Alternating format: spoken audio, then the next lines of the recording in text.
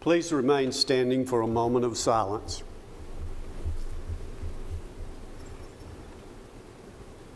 Thank you. Call a roll, please. Gary Farley. Here. Amber Brown. Here. Jerry Sartain. Here. Joe Machado. Here. William Harper. Here. Renee Curtis. Here. Zane Cantrell. Present. We have a quorum. Thank you. You have the June 10th minutes of our last meeting. Are there any changes or deletions to the minutes? Do I have a motion that be approved? Do I have a motion? Second. Got a second? Got a second. Call a roll, please. Gary Farley. Yes. Amber Brown. Yes. Jerry Sartain. Yes. Joe Machado. Yes. William Harper. Yes. Renee Curtis. Yes. Zane Cantrell. Yes. And pursuant to the Governor Lee's executive order, it is necessary to conduct this meeting electronically in order to protect the health, safety, and welfare of our community. Do I have a motion to that effect? So moved. We have a motion by Bill. Do I have a second? We have a second. Call the roll, please. I'm sorry, who was second? Gary Farley. Yes. Amber Brown. Yes. Jerry Sartain. Yes. Joe Machado. Yes. William Harper. Yes. Renee Curtis. Yes. Zane Cantrell. Yes.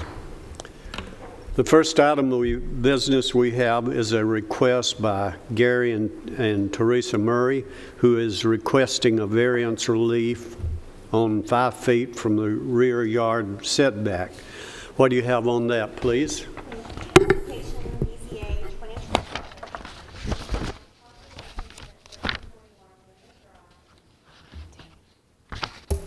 Sorry. Okay. BZA application 2020-13 involves the property located at 1341 Lunar Drive, and it's a request for variance relief of 5 feet from the rear yard setback for detached accessory structures and of 5 feet. The property is zoned residential medium. It's a 0.38 acre property, and Mr. and Mrs. Murray last year had hired a pool contractor to construct a pool upon their property. They relied on the contractor to obtain permits, which was not actually executed, and they were notified later on by Consolidated Utility District that the pool encroached onto their step system property. Mr. Murray has come in and spoken with staff, and he tried to do everything to resolve this issue, even approaching CUD to purchase this sliver of property that would make it compliant. However, because CUD is a public company, they couldn't sell it off to him specifically. It would have to be done through an auction. And so they gave Mr. Murray a right to encroach upon the property. And as terms of the agreement to encroach upon the property is that if it's damaged, it can't be replaced, and it can continue to remain, but no additional improvements can occur. And so what Mr. Murray is trying to do, because his pool contractor did not get the permits, we have to review the variance request, because the pool does go up to the property line, and that's what we're considering tonight. If the variance is approved, then Mr. Murray can obtain the permits, it can be inspected and be legitimate. If you want to note, as you did in the earlier meeting, there are additional improvements on other properties that have gone into the CUD area. So staff reviewed the application, found that the request meets most of the requirements. We did not find that it was the result of the applicant's actions. He did indicate that in their contract with the pool contractor, it stated that he was supposed to obtain the permits, and I imagine the applicant will be able to expound upon that during their presentation. So these are photos of the surrounding area. We did receive one informational call. No one indicated being in favor or against the request, and that concludes our presentation.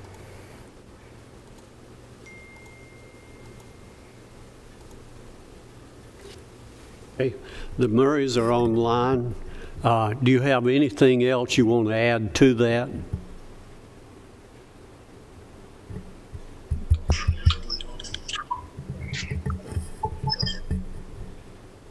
I'm not sure if y'all can hear us. Hi. Go ahead. Sorry, we got disconnected somehow. Sorry. Do you have anything else you want to add to the report that we've received? I don't think so. I think we submitted everything. We missed some of what you said, but I think we submitted all the stuff we needed. We appreciate you taking the time to look at this and hopefully allow us to have the variance. We tried to fix it as best we could. We wanted to make it right. Okay. We have a question for you from one of our members. Okay. If you would, the contractor that you hired, do Yes. you know if it was a licensed contractor or an unlicensed contractor? It was a licensed contractor. We have all of the contracts and everything, and he provided a license number. We didn't. I mean, we took him at his word. We actually went and looked at pools that he had built, so we didn't have any reason to. He was recommended to us by someone else. Who was the contractor? It was Murfreesboro Pool Company, and they're no longer in business, to my knowledge. We've tried to reach them, and His name was Joel. What's his last name? I can't think of it. Starts with a P. Joel. Joel Passnode. Joel Patno. Is it Passnode or Patnode? Patnode. Patno. Just from friendly advice, you can contact the state of Tennessee and file a contractors board complaint. You have that right to do that, being that you didn't get what you were told. So I'm giving you some free advice. Okay, Wow. thank you. Thank you. Didn't know that, but thank you. Any other questions? I do. Danielle, Go ahead. you may be able to help. This is just out of curiosity. This contract that CUD drafted, will that follow the homeowner, or is that just specific to the home? Because I wonder if they move out and someone else moves in, do they have to then go back through CUD and get another encroachment? Okay, so I Bill? believe it's recorded in public records, so. Okay. Okay.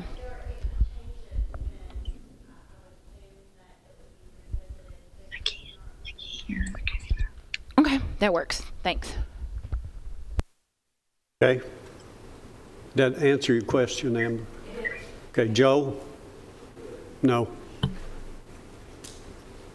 Any other questions? We'll open this for a public hearing for anyone who'd like to speak on this. The lines are open. Let the record show there's no call-ins. We'll end the public hearing. I'll entertain a motion. Mr. Chairman, I make a motion we approve the request. Have a Second. motion to be approved. Do we have a second? Second. Have a second. Any further discussion? Call a roll, please. Gary Farley, Yes. Amber Brown, Yes. Joe Machado, Yes. Jerry Sartain, Yes. William Harper, Yes. Renee Curtis, Yes. Zane Cantrell. Yes.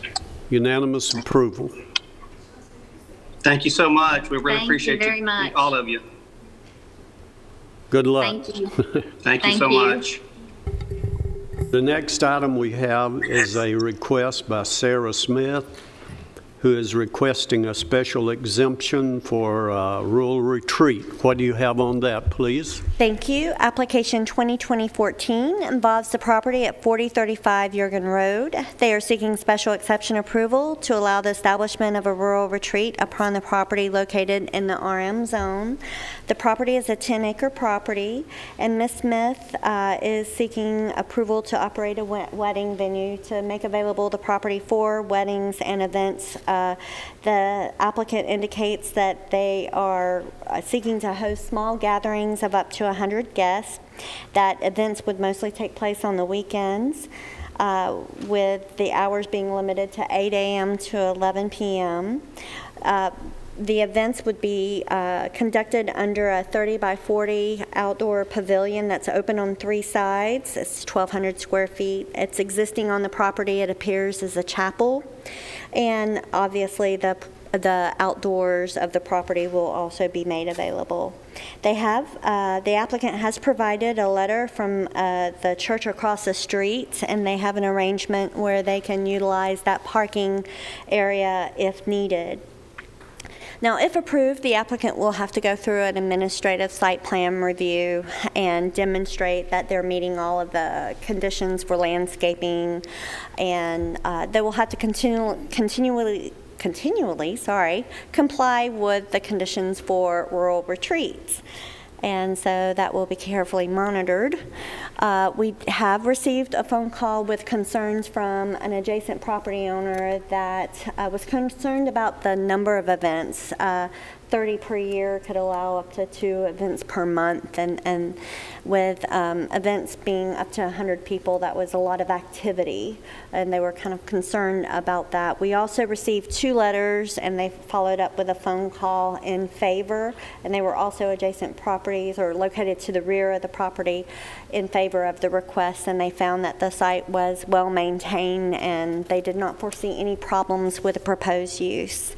And so this is an aerial of the property, and the applicant gave an extensive amount of detail, and so we attached that to the staff findings so you could read that, and it may answer some questions you might have had. We posted a sign on the property, and these are photos of the surrounding area.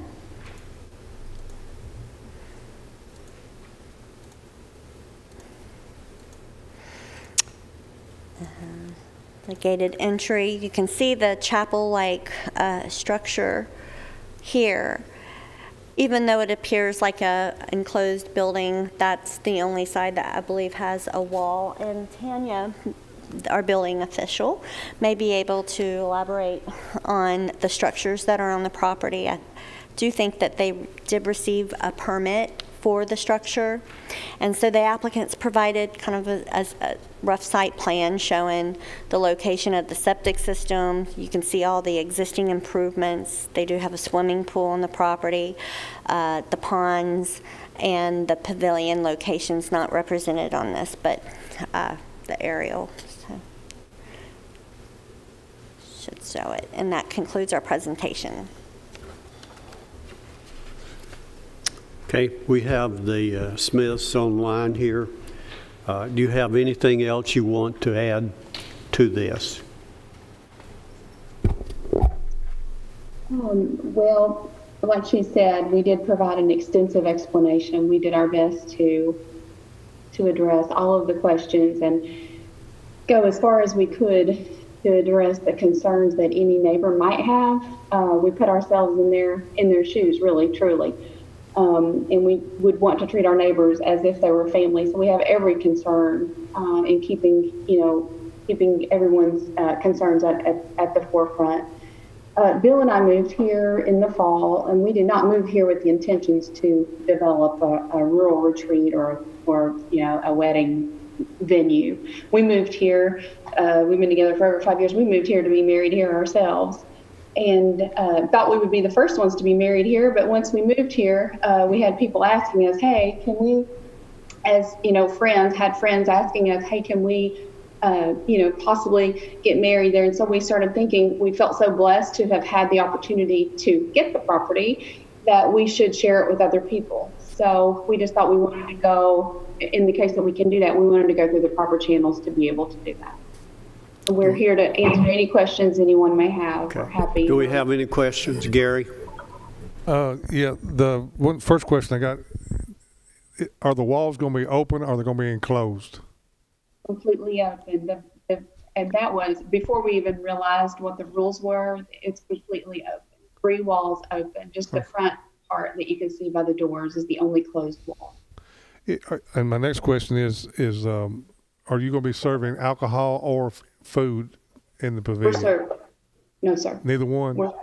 No, sir. We don't serve anything. Okay. Any other questions? Thank you. We'll open this for a public hearing at this time for anyone who would like to speak on this request. The lines are open. You can call in. Close the public hearing. Entertain a motion on it. I'll move to approve. Have a motion to be approved.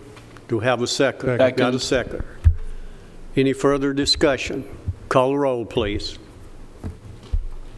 Gary Farley, Yes. Amber Brown. Yes. Joe Machado, Yes. Jerry Sartain, Yes. William Harper, Yes. Renee Curtis, Yes. Zane Cantrell. Yes.